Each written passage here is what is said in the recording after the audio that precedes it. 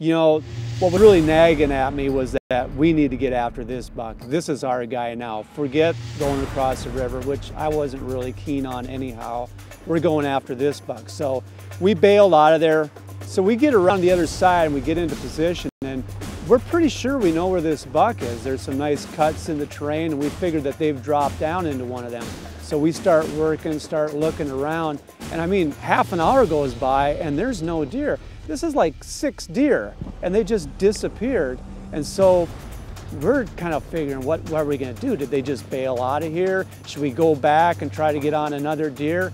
And we were just kind of wandering around, doing a little bit of glass, and then all of a sudden, psst, psst, Gordy. And I look over, and I can see Ryland's on something.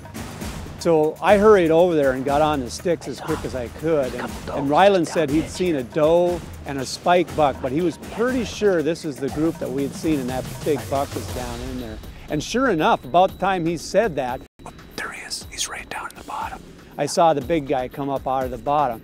But you know, hunting with a camera always has its problems. My cameraman was on the tripod, but he was a little bit lower than me, and even though I could see the buck, had him in my crosshairs, he didn't have the shot. So I had to wait, and it was probably the longest 5 or 6 seconds of my life as this buck came up out of the draw and started up the hill. Probably, I'm guessing he was 200, 225 yards away.